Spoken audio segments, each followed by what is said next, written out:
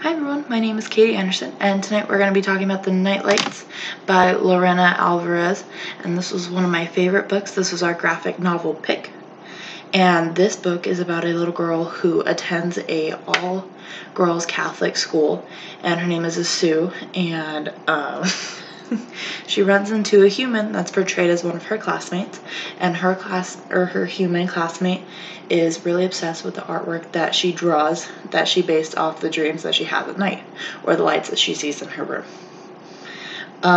This human becomes so obsessed that she wants to try to take it over, and you can just read it for yourselves.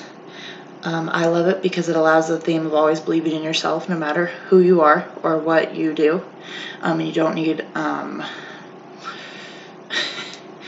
You don't need opinions of other people. My Shima connection to this is Texas Self because I had a really bright imagination as a kid.